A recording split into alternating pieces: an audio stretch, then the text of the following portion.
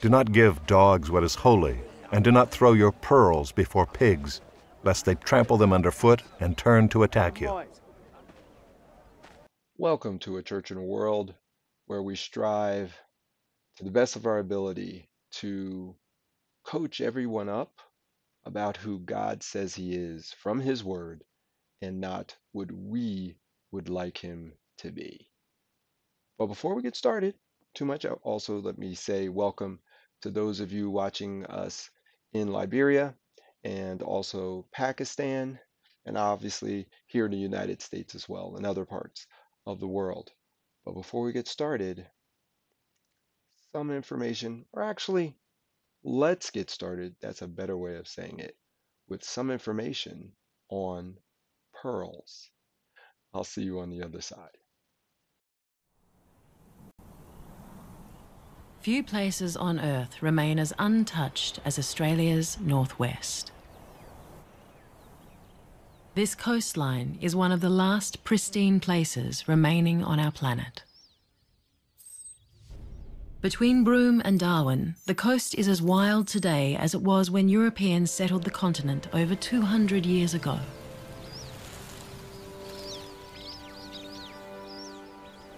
Thousands of miles of uninhabited wilderness where the ocean teems with life.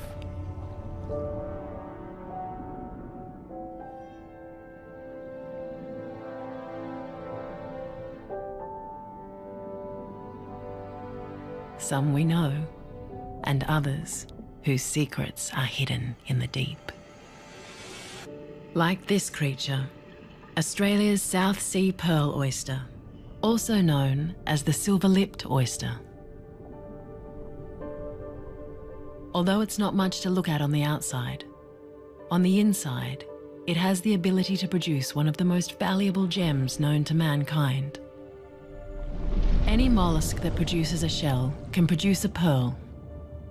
That includes abalone, marine snails, clams, mussels, and oysters. The South Sea pearl oyster that lives here produces the cream of the crop. It's a solitary creature that can grow to around 1 foot, living for up to 40 years.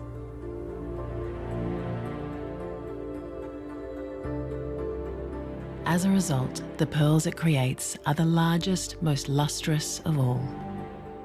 In recent years, a single Australian South Sea pearl was sold for over $1.5 million.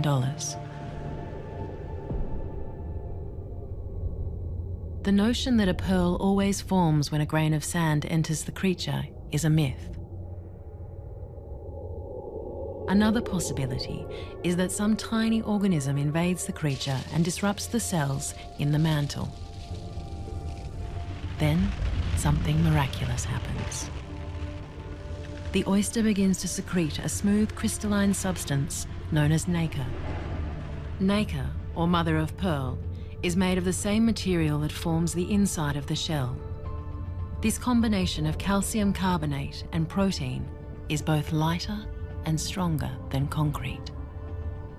It takes several years for thousands of layers of nacre to build up and create a smooth, iridescent gem. But it's a rare event. A pearl of value is found in less than 1 in 10,000 wild pearl oysters.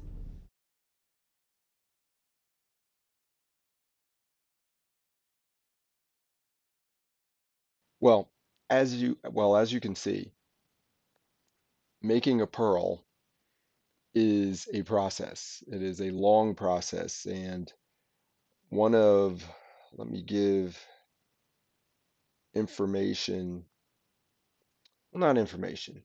The information that was given was to try to get you to understand why natural pearls, not cultured pearls, okay, cultured pearls are the ones that we make man-made. Natural pearls that are made, as you saw in Australia, are so valuable, are so valuable. I don't remember if they mentioned this in that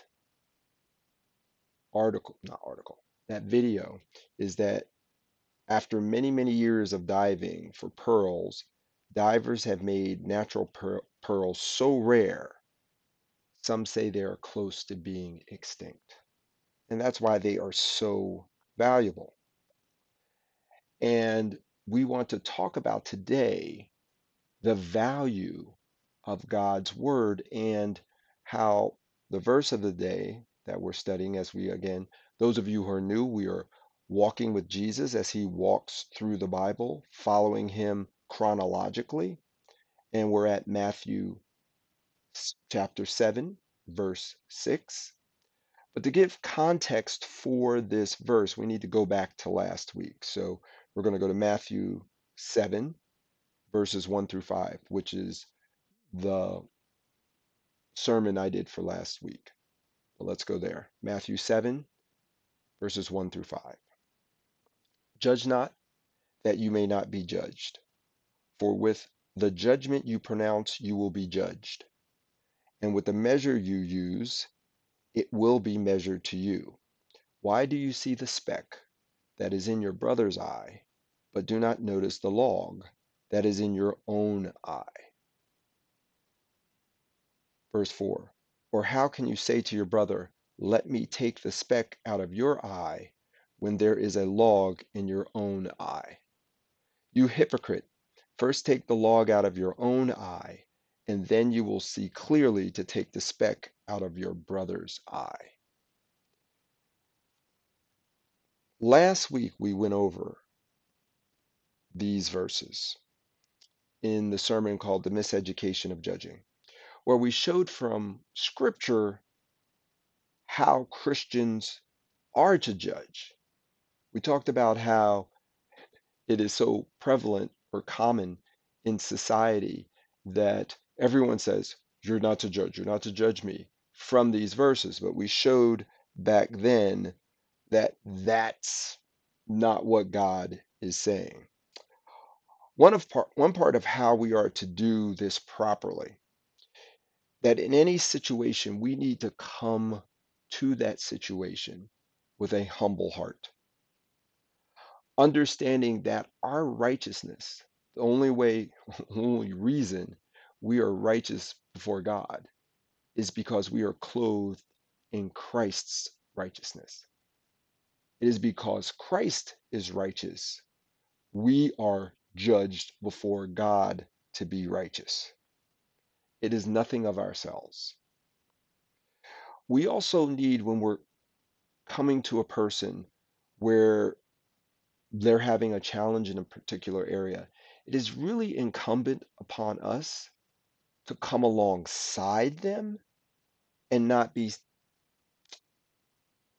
for them to see from our actions, our behavior, from our words that we are coming on high, like we're sitting as a tribunal, a judge and jury. And a way to do that is that when we come to them, we acknowledge the log or logs that we have in our eye. We talk about, we're transparent about the struggles that we have. So we know, hey, I need help in these areas, and I need prayer. I need your accountability because I want to walk closer and closer to God. And I know you want that as well. And so I am mentioning this from the Word of God because, again, I'm your brother or I'm your sister, and I only want the best for you. We are walking this together. And so I really encourage you to watch last week's sermon on this, and we'll put a tag on the bottom. It's on the website aciw.org, but we'll also put a tag on the bottom to make it a little easier. There is a single link that'll take you directly to our particular sermon. This is our sermon that we use when talking about judging, and so you can share that with others besides yourself. Okay, so that gives you kind of the context. So now let's talk about verse 6, or we're going to read verse 6 again. Again, Matthew chapter 7, verse 6. Do not give dogs what is holy, And do not throw your pearls before pigs, lest they trample them underfoot and turn to attack you. So, if you're new to A Church in a World, I like to give a question or questions for interaction as we go through our sermon or message, as I like to say. So here is your first question of the day. If you're with us live, please respond in the chat, and that's the chat either on our online service or on YouTube. If you're watching this later on video on demand, please put it in the comments. So here's the question.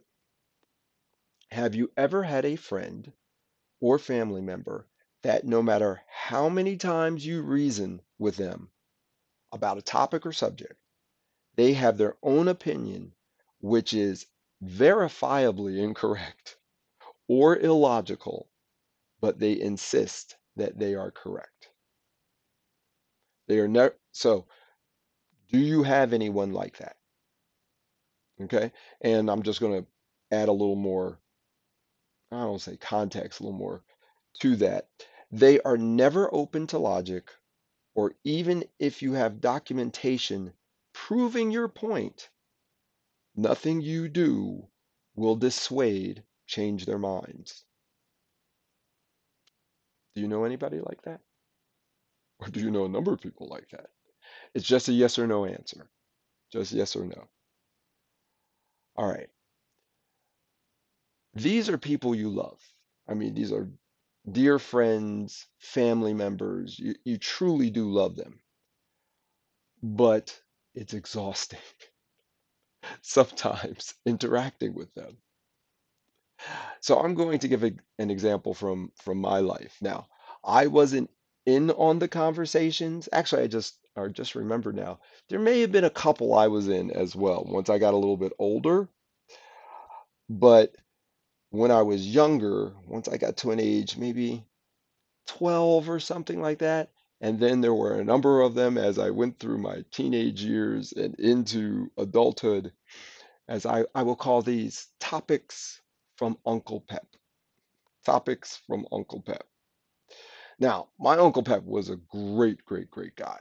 He was the youngest brother of my grandmother, okay, my dad's mom. And they had, I'm going to say 11 children, where my grandmother was the oldest, but I think it's actually 14. But I think three of the children died early. So we're going to go with 11 if I remember correctly. Now, my Uncle Pep and his brothers, so my uncles, were all boxers in South Jersey. So I think he kind of took his conversations in the same way as he did in the boxing ring, is that he was going to come out swinging and he was going to go down fighting. He was not going to give up. So I remember my Uncle Pep and my dad would have conversations and they would last. It seemed, now I was younger, but I know that a number of them were over an hour just on one topic. And no matter what my dad said, now you got to understand my dad. My dad has a doctorate degree in chemistry. He was one of the most voracious readers I know. Arguably, he's definitely one of the smartest people I have ever met. He's stubborn too. And so my Uncle Pep's stubborn and he's stubborn. But my dad would like lay out logically, step by step, the topic. And no matter what he said, my Uncle Pep would come back with some reason or some totally off the wall thing, which didn't make any sense.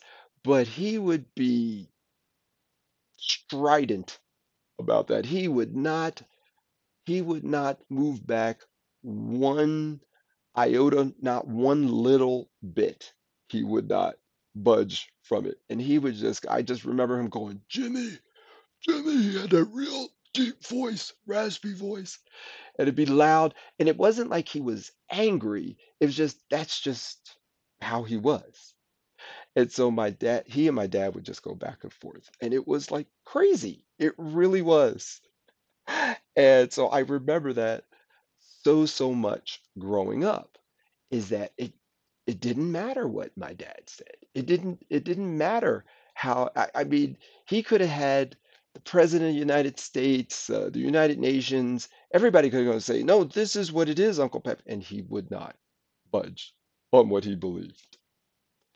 Now, I know I was an adult when this happened because I totally remember. I can still even almost feel it walking into my dad's bedroom when this happened. I started noticing that the arguments when my Uncle Pep came became less. And I didn't get it right away. I didn't know what happened. But then I think I really got it after this moment with my dad. So Uncle Pep had come down, and now from where he lived to where we lived was over an hour. So it wasn't just a quick jaunt and over an hour drive, and there's no traffic on this. That's an effort my Uncle Pep was making to come visit my family. And again, his nephew. So he had been at the house for maybe hour and a half, or maybe even longer. And my dad hadn't left the bedroom. And I was like, that's rude. I love my dad, but I was like, that's rude. Now I'm old enough where I'm an adult, so I can go and ask the question, and actually not ask the question. I was like, hey, Dad, Uncle Pep's here. Why haven't you gone out to see him? And I remember this like it was yesterday. My dad said, he knows where I am. And I was like, Dad? And again, he's like, Dad's elder, and actually they're probably quite close in age, actually. I didn't realize at the time because my grandmother had my dad when she was 17, and she was the eldest. So they were actually maybe not as much the elder as I thought. Actually, my dad might have even been a little older. I'm not even sure, but they were close in age. But it's still out of respect to do that. I was like, I tried to convince my dad to go out and just say hello, and he wouldn't do it. And I'm not saying that's the right thing. I really don't. I think my dad could at least said hello and gone back to his bedroom. But I really do believe he had gotten to the point that, you know what? I'm not going to do this anymore. I am not, Uncle Pep is just not in a place where he's willing to receive what I have to give, even though it's the truth. And there are some times you're going to meet people who are like that. And we as Christians, we have to understand we're going to have similar situations where we're going to need the guidance and wisdom of the Holy Spirit to be able to figure out, hey, these pearls of wisdom that God has, we want to give to everyone. But there are times when we need to go, or not we need to go, hopefully through wisdom and prayer, seeking the Holy Spirit's guidance, that the Holy Spirit will give us a check and say, no, no, that's casting your pearls before swine, your pearls before pigs. These pearls are too valuable to just give to anyone. And we see, I'm going to take something from CSB Study Bible done by Tony Evans. And so I'm going to quote this. There are numerous places in the Bible in which God instructs his people to make judgment calls. Here in verse 6 is one of them where it says, don't give what is holy to dogs or toss your pearls before pigs. These are references to those who despise spiritual things.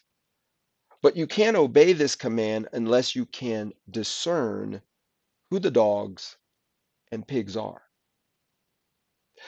The difference between judgmentalism and doing what Jesus calls us to do here is the standard used.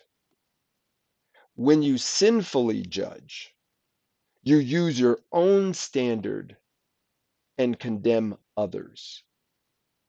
When you obey Jesus' words, you use wisdom, refusing to give what is precious in God's sight to those who refuse to value spiritual things. There are many instances in the Bible that shows us this principle that Jesus is talking about right here. So we're only going to go to two due to time. We're going to go first to Matthew chapter 10, verses 11 through 15. Matthew chapter 10, verses 11 through 15. And whatever town or village you enter, find out who is worthy in it, and stay there until you depart. As you enter the house, greet it. And if the house is worthy, let your peace come upon it.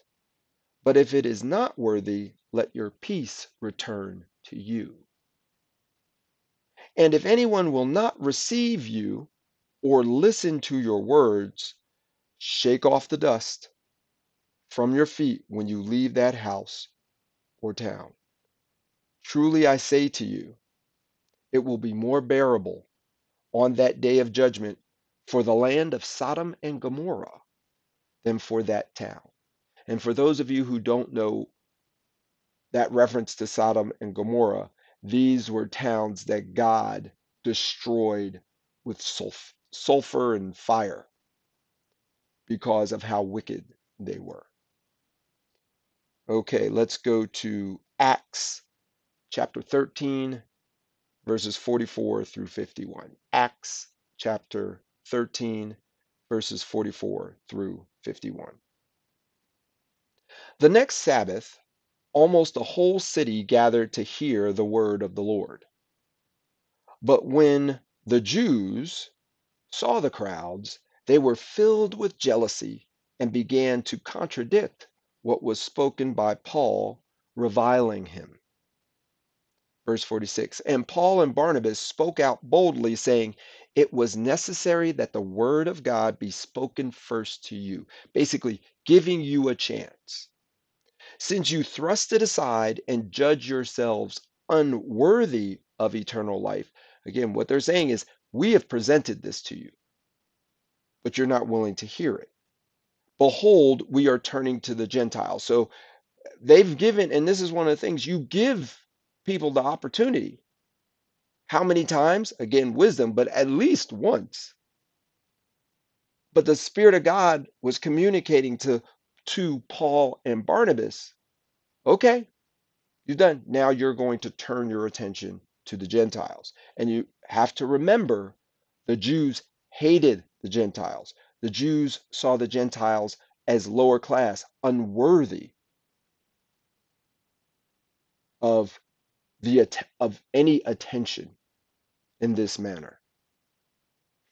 Verse 47, for so the Lord has commanded us, saying, I have made you a light for the Gentiles, that you may bring salvation to the ends of the earth.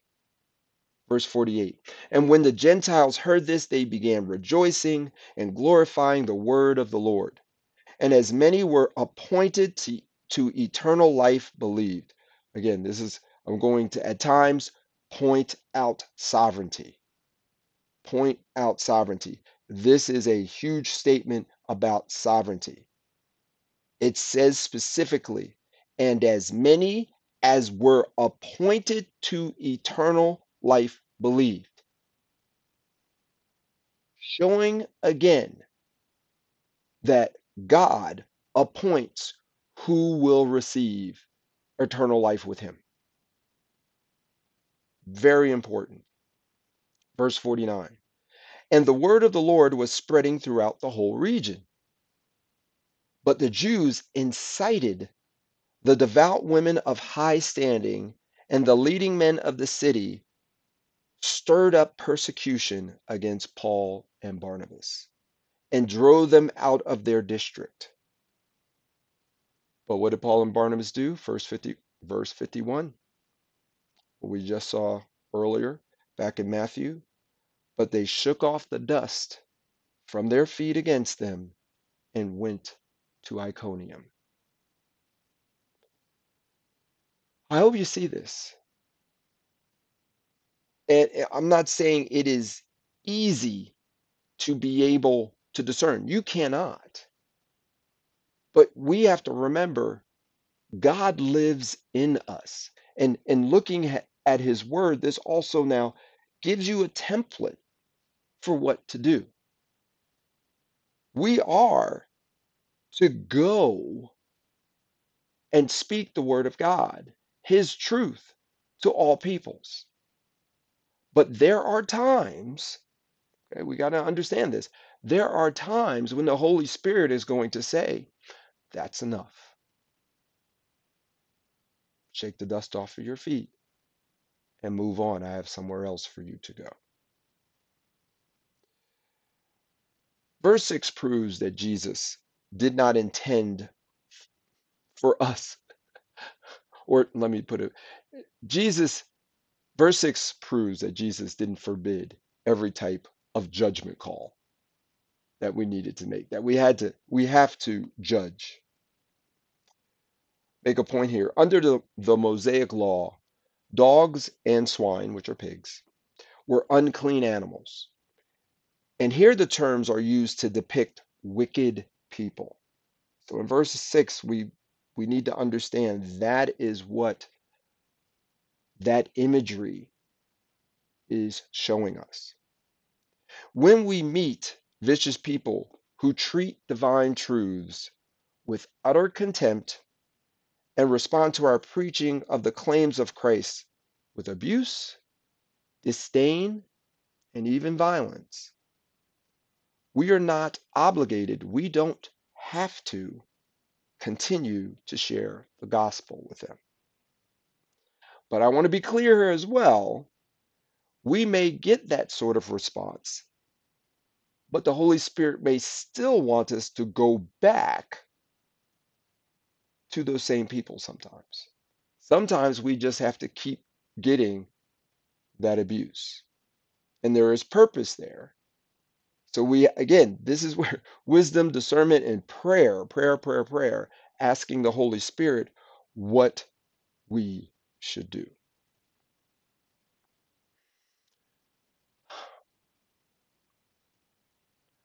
I know this is hard. This is very difficult. You cannot do this in your own strength. We cannot do any of this in our own strength. We cannot be religious. We cannot just be spiritual. A Christian truly has the Spirit of God in them, guiding them, molding them, shaping them, directing them into where they should go and what they should do. I know some of you listening or watching me right now,